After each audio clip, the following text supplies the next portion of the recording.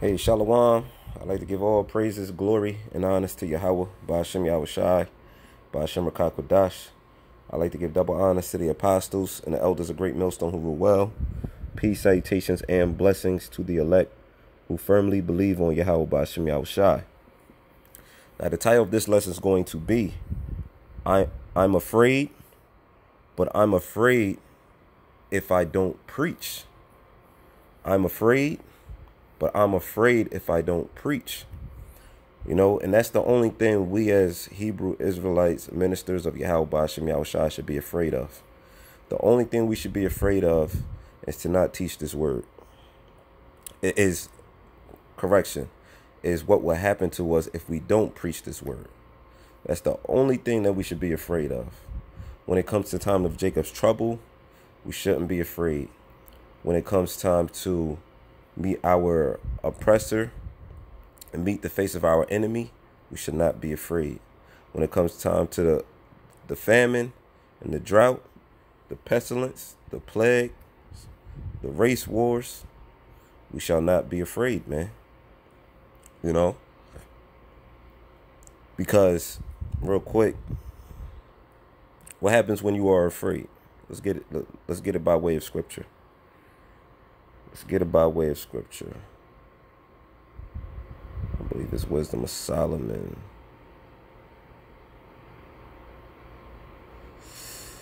Wisdom of Solomon 17, I believe it's 12.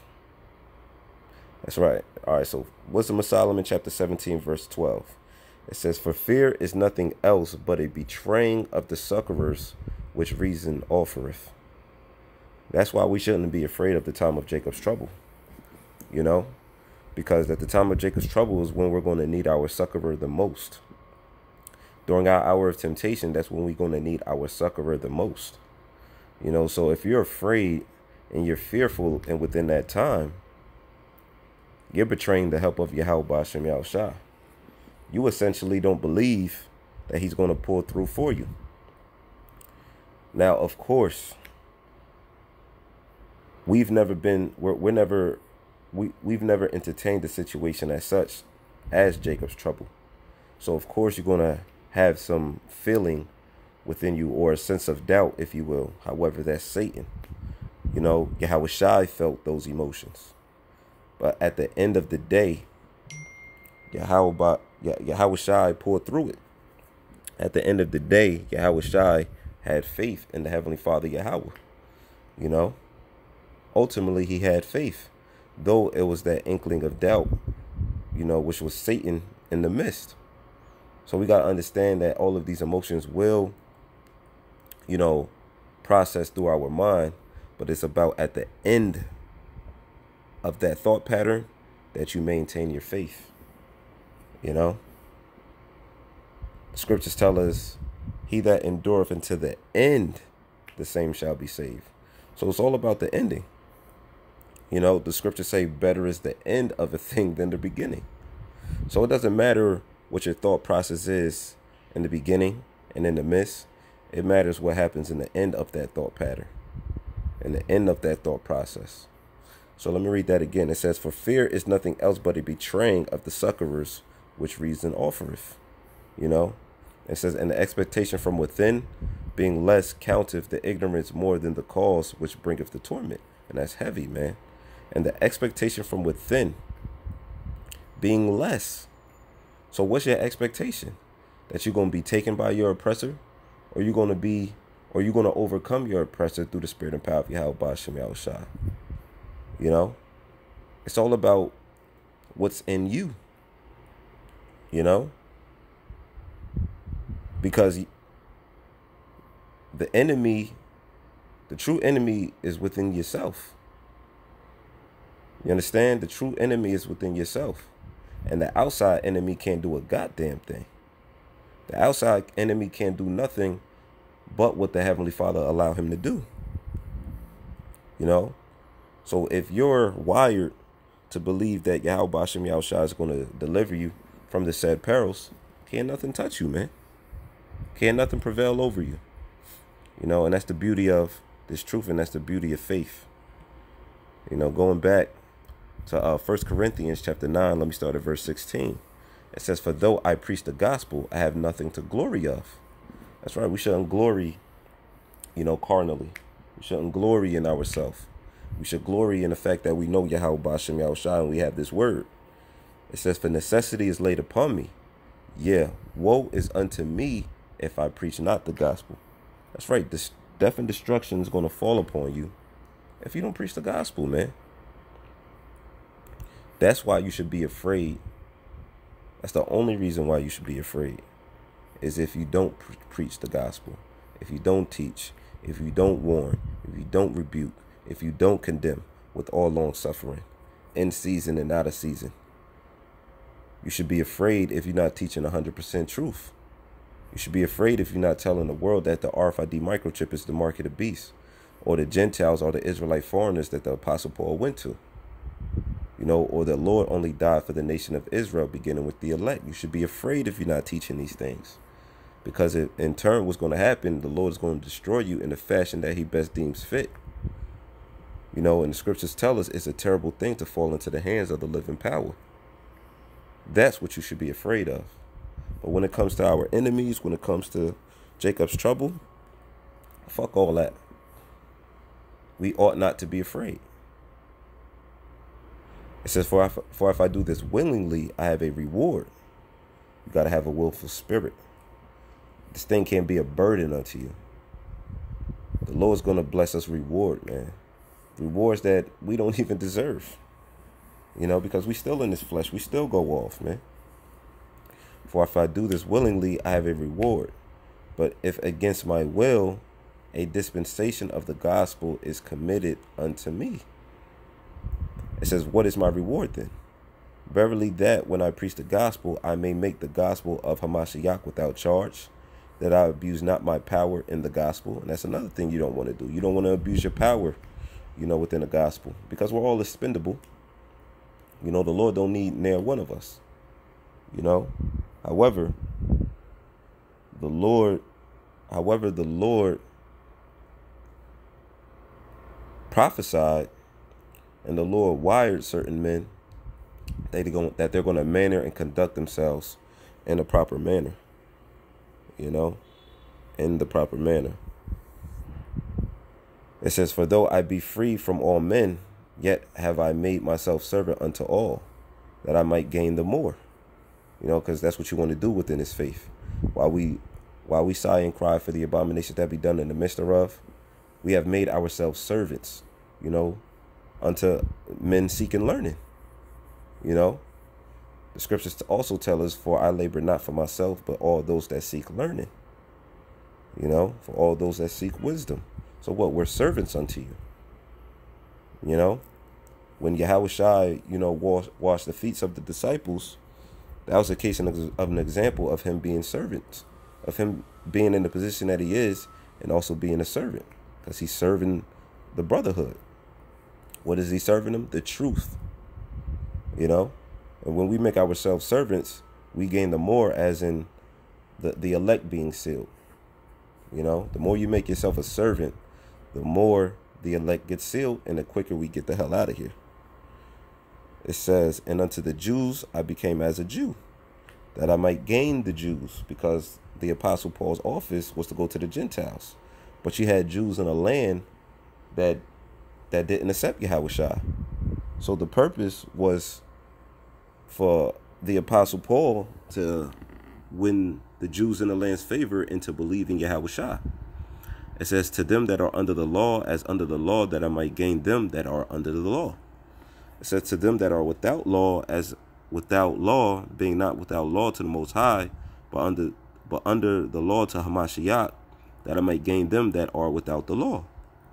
Right? Because the Israelite foreigners had the heathenistic mind frame. They were bald. They were probably shaven. They weren't wearing the proper attire. They didn't take hold of the Sabbaths. They didn't rehearse the holy days. So here it is. That's what the Apostle Paul went to. Here it is. They accept Yahawashi, but now after accepting Yahawashi, it's time to, rehearse the righteous acts. Acknowledge and take hold of the law, statutes, and commandments. So it says, to the weak became I as weak. that I might gain the weak. I am made all things to all men, that I might be all means save some. And this I do for the gospel's sake, that I might be partaker thereof with you.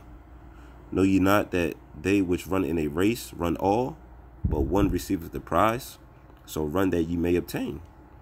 You know, you got to be in a race in order to obtain the prize. You got to be out there on the highways and byways in order to obtain the prize. I'm afraid of not receiving that prize.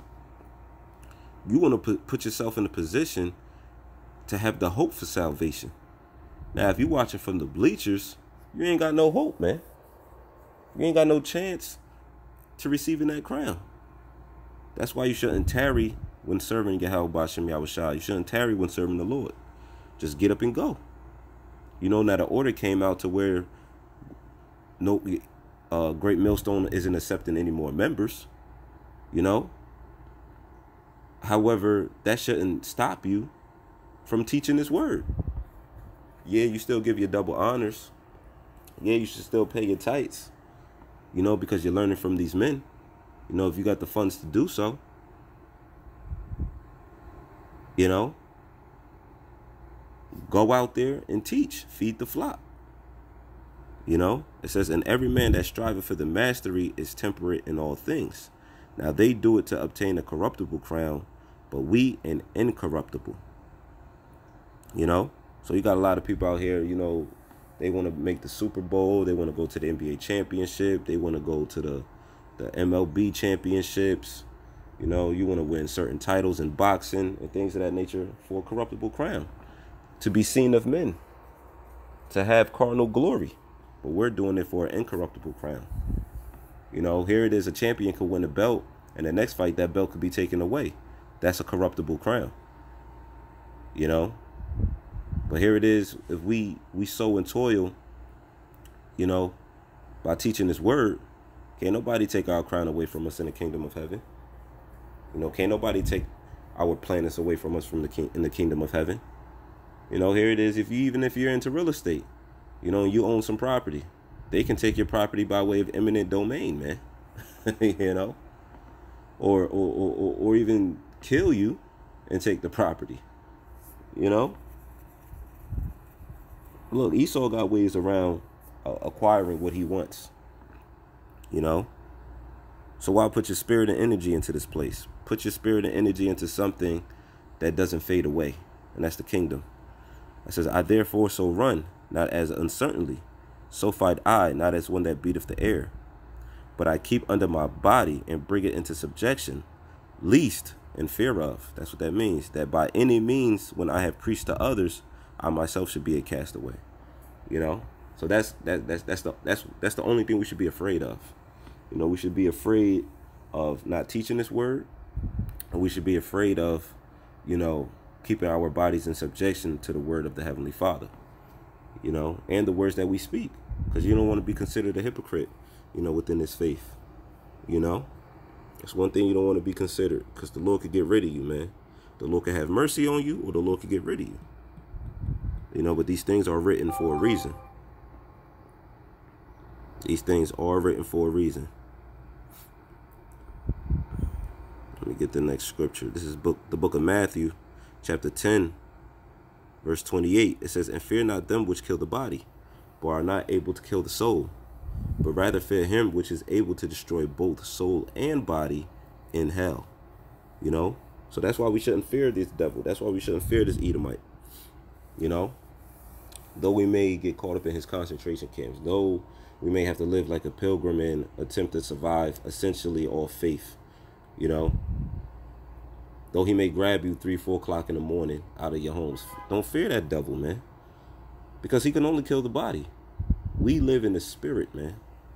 We live by faith. We walk by faith, not by sight, you know, because after they kill the body, they can't go no further. We should fear him that's able to kill the body, because the Heavenly Father is the one giving this Edomite the authority to even put hands on you. You know, we should fear him that got control over the body and the spirit. You know, that's who we should fear. And once he tells us to do something, we ought to do it. And he told us to teach. He told us to prophesy in season and out of season. You know, it says, and are not 2 sparrows sold for a farthing, and one of them shall not fall on the ground without your Father's command. You know, so to the littlest roach, to the littlest bird, to the littlest insect, the Heavenly Father has to command that thing to be put to death in order for it to be put to death. It says, but the very hairs of your head are all numbered. Fear ye not, therefore, ye are of more value than many sparrows. You know, why we're more valuable than many sparrows? Because we're teaching this word. You know, we have the understanding of Yahawah, BaHaSham, Yahawashi, the message that the world ought to know. You know, because we're teaching the heathens too. We're teaching them of their condemnation. We're teaching them of their future. You know, last and final scripture is the book of Proverbs, chapter 4, verse 25. Or was it 3 and 25? 3 and 25. This is Proverbs 3 and 25. It says, be not afraid of sudden fear, neither of the desolation of the wicked when it cometh. For the Lord shall be thy confidence, and shall keep thy foot from being taken. And that's clear as day, man. Because, yeah, fear is going to, fear can come suddenly. But the Lord told us not to be afraid of it. When they busting in your doors in the wee hours of the morning, that's sudden. You know, when there's no food in these supermarkets, it's going to happen suddenly. But be not afraid of it. You know, the Lord is our confidence. You know, and the Lord's said that he's not going to allow our foot to be taken. He's not going to allow us to be oppressed during the time of Jacob's trouble. The Lord said matter of fact, let me get it right quick. So Isaiah 66 and 15. Let's see what it says. Might be 65.